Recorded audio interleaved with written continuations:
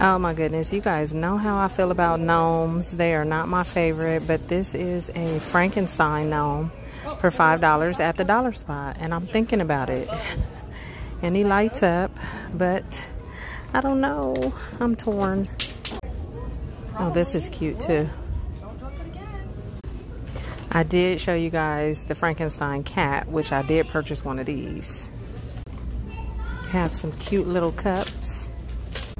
This one says Momster. And this one says trick or treat, get me a drink.